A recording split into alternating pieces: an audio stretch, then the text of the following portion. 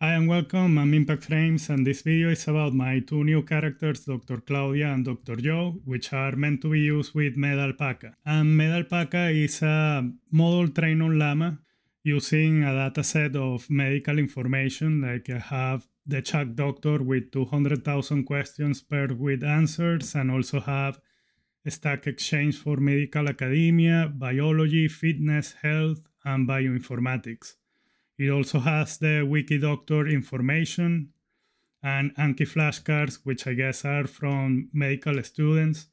So these are just AI characters. As a disclaimer, they are not by any means or form real doctors. If you have any illness, you should go to a real human doctor. They are just meant to be used just to find more information about a particular illness. If you are a medical student and you want to try this, or if you want to find more information about that illness, like you will do with searching Google. But by no any means, shape, or form, you should take this advice as something accurate, because in first place the AI cannot see you, cannot touch you, so you cannot take this as a real medical examination. Okay, well, that out of the way, I will display how to use the by a made up interview with a doctor made in Bert, which also is an AI, it's not real. And I'm gonna make these questions to my AI and see how it answered, okay? So in here, we start with the greeting from Dr. Joe. Hello, you. It's good to see you. Please come in and take a seat. How are you feeling today? And I came and said, I have fever for a few days. Oh dear, it looks like you're suffering from a fever. Do you have any other symptoms? Yeah, I have cold, sore throat, and a runny nose. It sounds like you have the flu. I recommend that you rest, stay hydrated, and take over-the-counter pain relievers as needed. Most people recover from the flu within a week or two. However, some people are at higher risk for complications, including young children, older adults, and anyone with a weakened immune system or certain underlying medical conditions. If you fall into one of these categories, or if your symptoms become severe or persistent, I recommend that you visit your local urgent care center or emergency room. Thank you, doctor. Of course, I hope you feel better soon. Okay, so that was an interview with Dr. Joe, and I'm gonna load Claudia. So I went back into Google Bar and I asked for a made-up case to ask the doctor, and I came up with a stung by a bee. So, hello, you. It's good to see you. Please come in and take a seat. How are you feeling today? I was stung by a bee. Oh no, bee stings can be dangerous. Do you know if the bee was poisonous? Yeah, it was a honeybee. Honeybee stings can cause painful reactions. Have you had an allergic reaction before? I think so. That's important information. If you've had an allergic reaction to a sting before, this one may be more serious. Have you started to feel any other symptoms yet? I have a swollen face and mouth.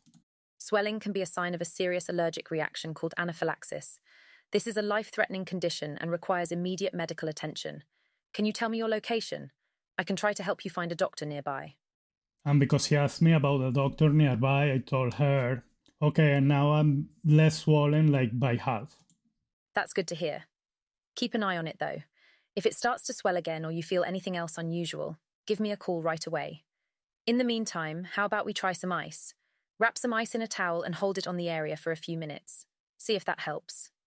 Then I asked her for over-the-counter medicine. You might consider trying an over-the-counter antihistamine tablet. They work to reduce inflammation and can help relieve some of your symptoms.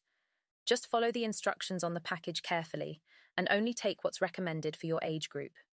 Always read labels to ensure that the product is appropriate for your needs. If you have any doubts or concerns, talk to a professional first.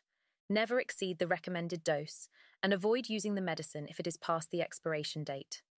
Okay, and as you can see, she recommends antihistamine and also to see a real doctor, okay?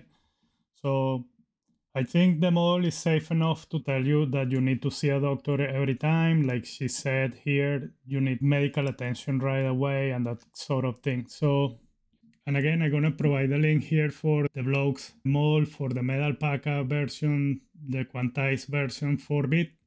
And the bloke is Tom Jobbins. He provides like really cool models really fast. As you can see, he got the Snoozy one here, the Vicuña models, the Med-Alpaca, and just talking about the Open Assistant.